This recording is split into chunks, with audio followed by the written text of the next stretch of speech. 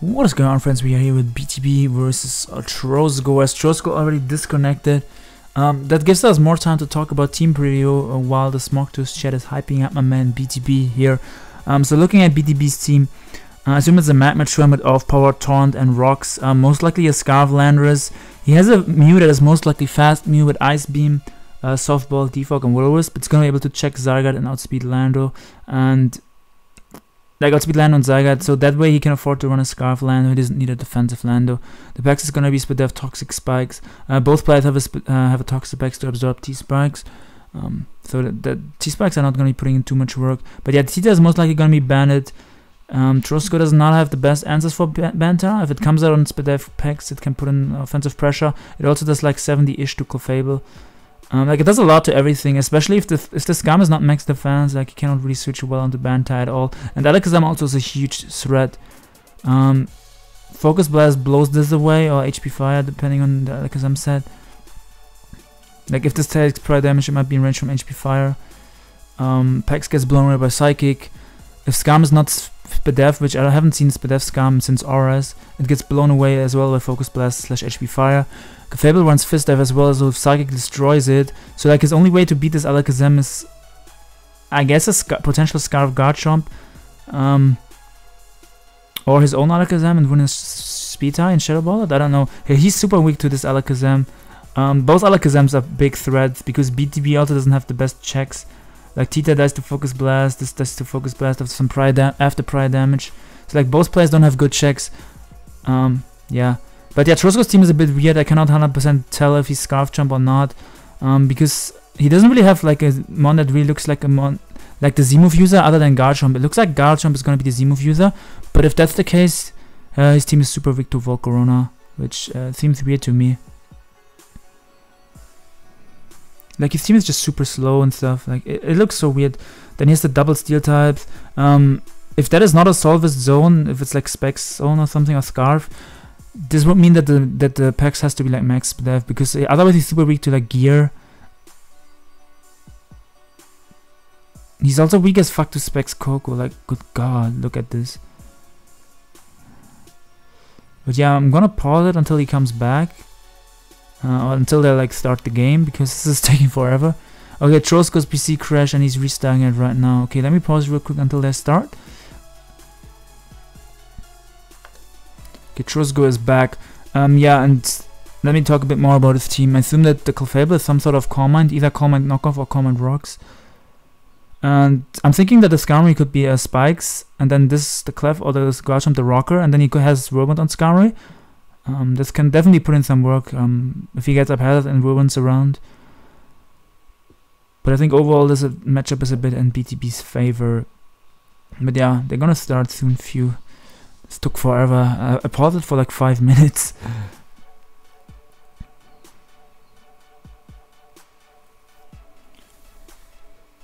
So I assume Trosko is gonna leave with a Clef here. Let's see. So we see a Tita versus Clef lead. BTB can just go for Bandit Stone Edge. It does around 70%. Like I said, Trosko has no good play. Like Moonblast doesn't do that much to Tita because Tita gets the Spadef boost from the sand. I think Moonblast is like 40-ish, maybe a bit more. That's just a head calc. But Stone Edge does like a lot. Bop. It does connect. So Trosko just gets up his rocks. And now Trosko has to good god, why can I not talk? Now he has to let something else take a huge Stone Edge.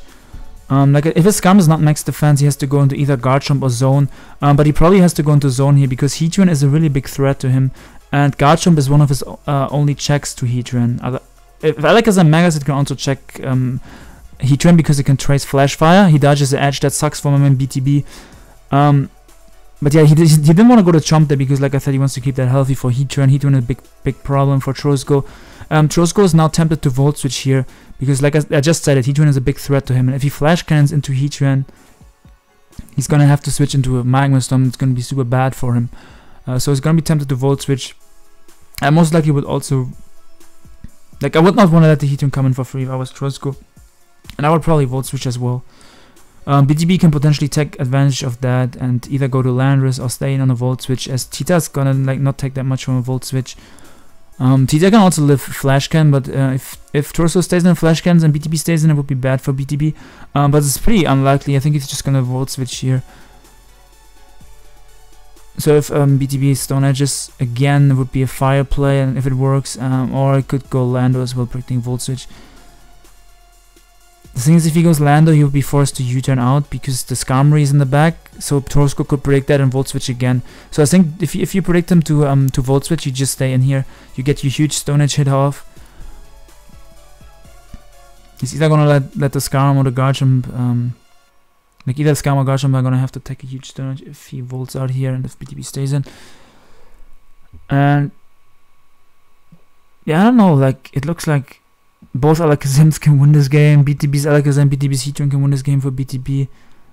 So I cannot really say who wins this game, but I think it's a bit in BTB's favor. So he stayed and predicted the Volt Switch and just edged again. He does hit this time. Garchomp takes a fuck ton from that. That probably was a high roll that did so much. I don't know if it was a high roll, but it seems like a high roll to me. So now BTB is gonna go into his most likely Scarf Lando here. Trosko might predict that and go for Z Outrage. If he has that, but we don't know the Garchomp set yet. Obviously, it could also be Scarf, but it just feels like this has to be Z-move. Looking at the team, there's like no other one that makes sense with a Z-move to me. Because BTB is just gonna go Garchomp because Garchomp can threaten this out with Scarf HPI. The off-kick might also kill from this range. I'm not 100% sure. The thing is, BTB doesn't want to lock himself into HPIs with his Lando because Trosko's Clef is pretty low, and if he HPIs, that lets Trosko's Clefable heal. But yeah, Scarf Lando is like another thing that can 3-blade the game for BTB. So let's see what he did. He just SD'd up. So I'm pretty sure he's like Z Outrage.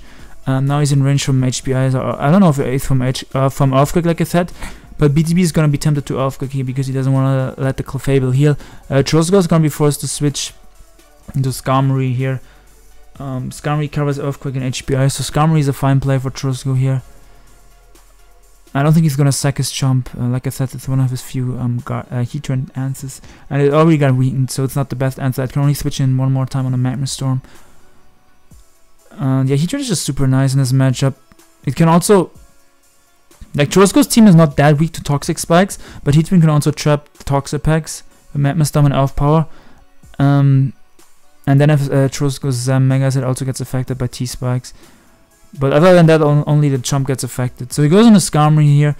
BTB just Earthquakes. Completely agree with Earthquaking because you don't want to let the Clefable heal.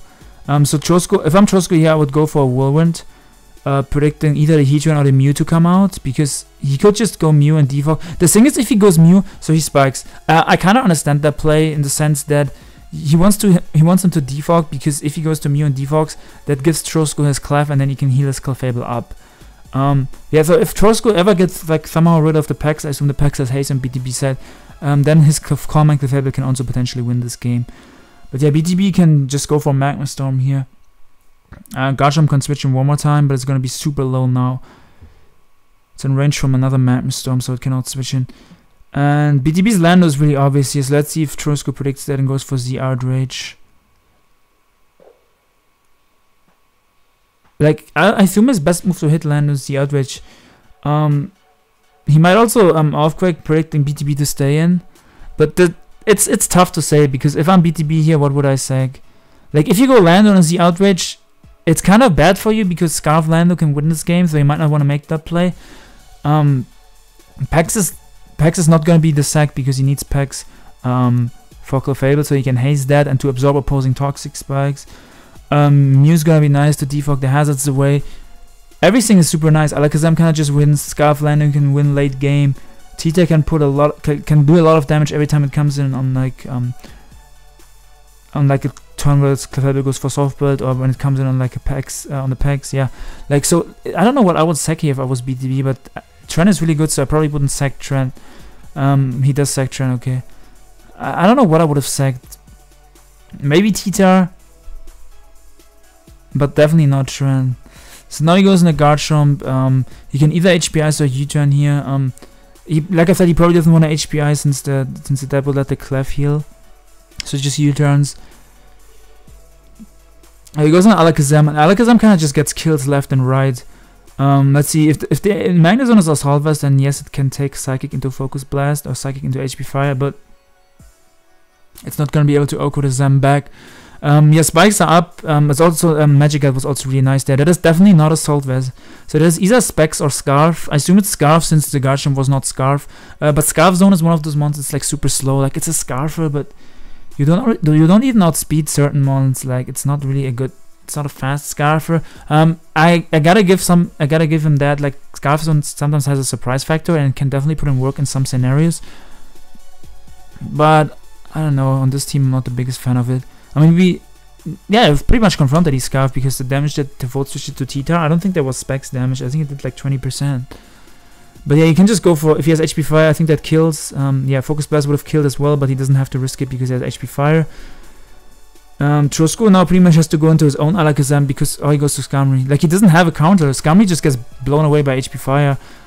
Because Skarmory doesn't run Spadef. The last Spadef Skam that I have seen was an RS. Yeah, so he just takes 61. What is he gonna do? Brave Bird. Not sure why he has Brave Bird. The only way like HP Fire is just gonna pick this off now. He's not weak to Heracross, so the only reason why he has Brave Bird is probably for Tapu Bulu, because the SD Tapu Bulu looks like a problem for him.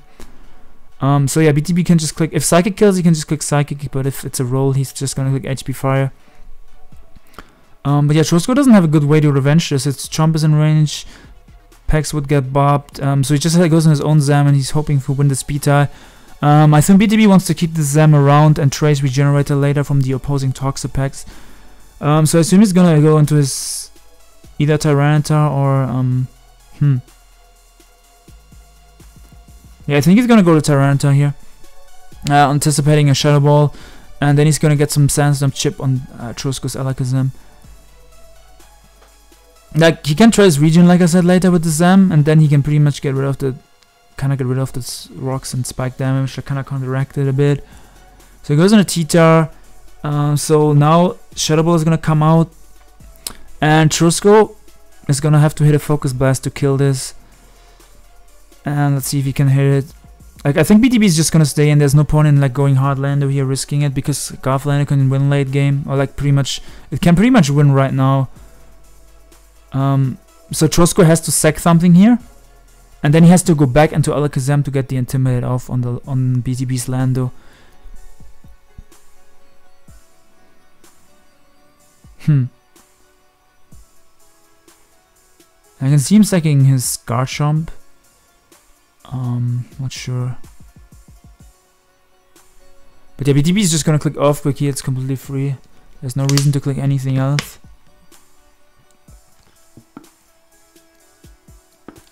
Garchomp should kill the Zam. So he goes to Pax, but I don't think he can afford to sack this. I guess he doesn't need the Pax for too much.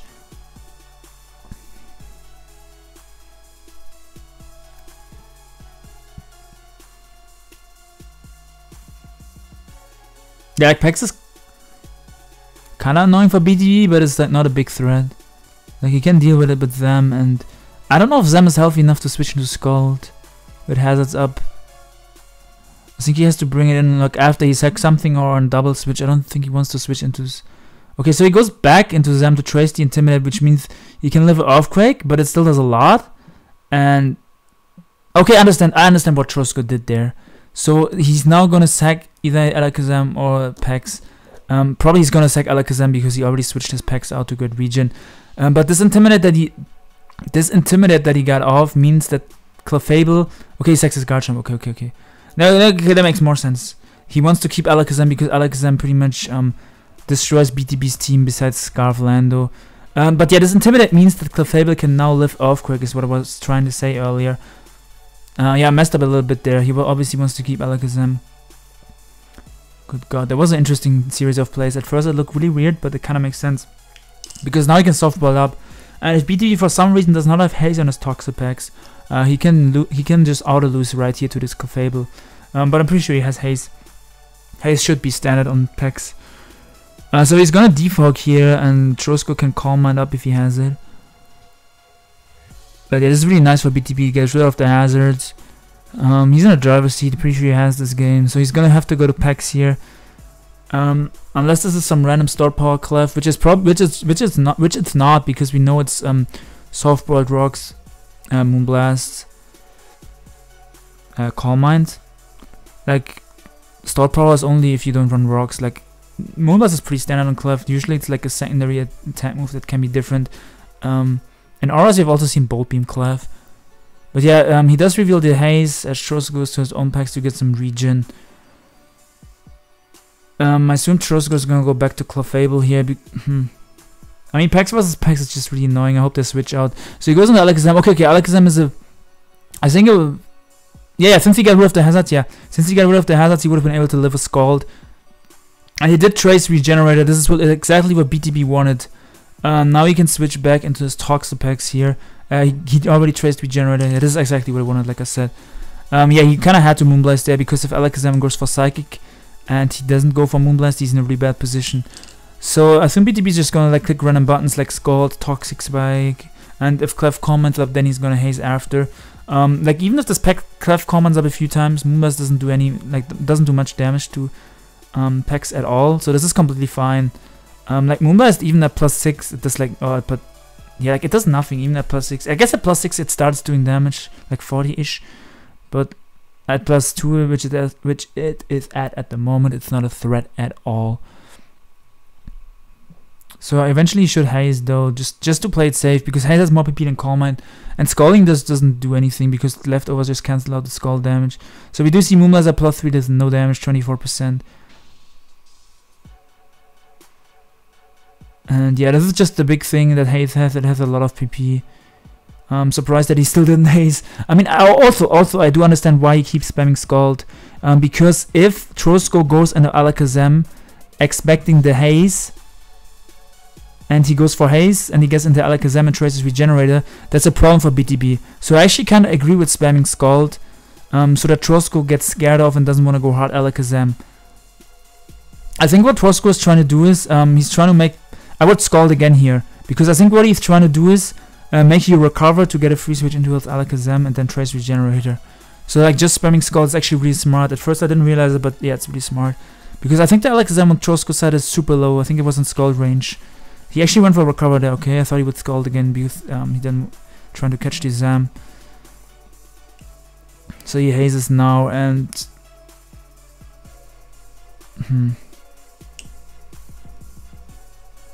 Yeah, but BTB pretty much has this game. Like I don't see how he can lose, because his Scarf Lando, if this Clef takes some prior damage, his Scarf Lando cleans up with Offquake.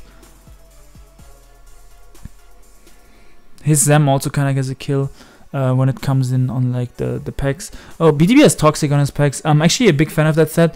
When me and BTB used to talk a lot a few months ago, we both used the set. A lot of people use Toxic Spikes, but we both use Toxic over Toxic Spikes. It was early Sun&Moon when we were not sure what how the meta is gonna be, and I was still back in the day. I was fearing Zardex, and I was preferring Toxic over Toxic Spikes to kind of handle Zardex better. We are using like a fatter team. Yeah. So now he goes to Mew. He's gonna defog here. Like Trosko can Calm Mind up, but it doesn't really help him. So BTB is gonna go back to packs here. Like, he's kind of just a bit PP stally here, but BTB has this game if he doesn't choke really hard. Yeah, which is gonna be pretty nice. My man BTB, so now he goes into the Zam there. And BTB catches him in Ice Beams, wow. So he predicted him to go into Toxapex and went into Zam. BTB catches him there. Like you guys can see earlier, he scored a few times trying to catch the Zam. Now he Ice Beamed and catches it. Ice Beam was completely a fine play. Like I also thought he would go back to Toxapex, but he didn't lose anything from Ice Beaming, even if a Clef Calm Minded again. You guys saw Moonblast, even after a few comments, it did nothing to Toxapex. So BTB had nothing to worry about, and in case Trosko tried to go Zam, the Ice Beam catches the Zam. So yeah, pretty much got rid of that. And yeah, the game just pretty much over at this point, because Alakazam must be Trosko's like only offensive threat to BTB. Yeah, BTB is 1-0 at the moment. He goes back to Zam. Even if Scald burns yet, it's fine.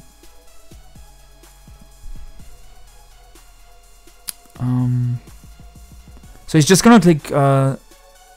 Is he gonna click Psychic here? Yeah, he's not gonna. I was about to say, because if you click Psychic here, Toxapex is gonna be able to live it. Your Zem might die, it's probably a roll. And if your Zem dies, you can potentially lose the game. So yeah, just switching out getting Regenerator was the smarter play. I was just thinking for a second if you can just click Psychic and win. But yeah, this is completely fine for BTB. His Mew getting burnt means the Pex also gets burned. Like BTB is just playing it, like he's not rushing it. He's playing it correct. He's doing exactly what he has to do, because Psychicing with Zem would have been a potential choke. Like I was just thinking about it, because if the Clef took some prior damage, then Psychicing would have pretty much guaranteed you the game, but if the Clef was still too healthy, it didn't. Okay, so he's knockoff on Scarlando. It's rid of the lefties on the Clef, it's really nice. So now he's gonna switch back into his Mew slash Toxapex. But yeah, Trosko has no more offensive threats. He just has a Pex and a Clef, and pretty much BTB has more mons, and BTB still has offensive presence, so this game is over.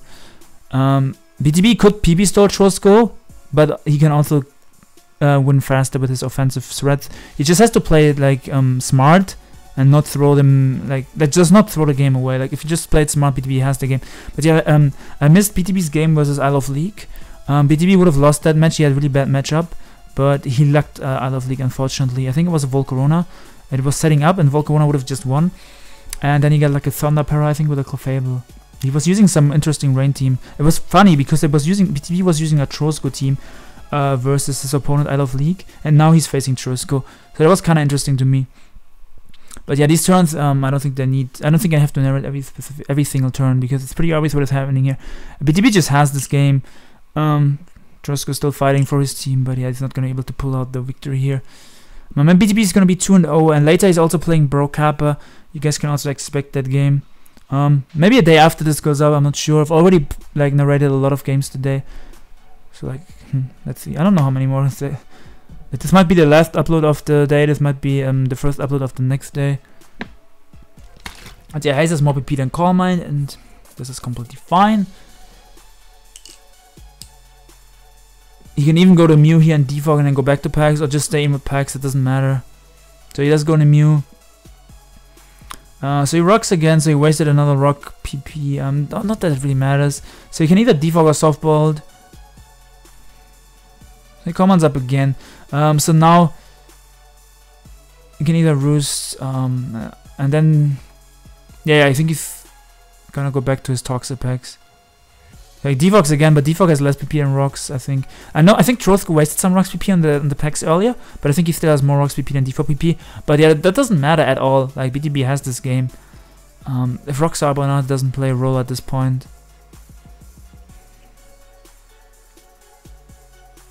Like I get why he's clicking rocks, because he doesn't want to waste all his Moonblast PP and etc. But like it doesn't matter what Trosko does, unless BTB's internet dies, or like he misplays. Like he would have to misplay so hard. He would have to let the Clefable set up to +6 and never click Haze, and then just misclick every turn. Like if he like, let's say BTB would go to Toxapex and always just click Scald or Recover and not click Haze. That would be like his only way of winning, Trosko's way of winning, to let the pack, if he lets the Clef go to +6. But that would be a huge misplay. BTB would never do that. So now he can just click Psychic.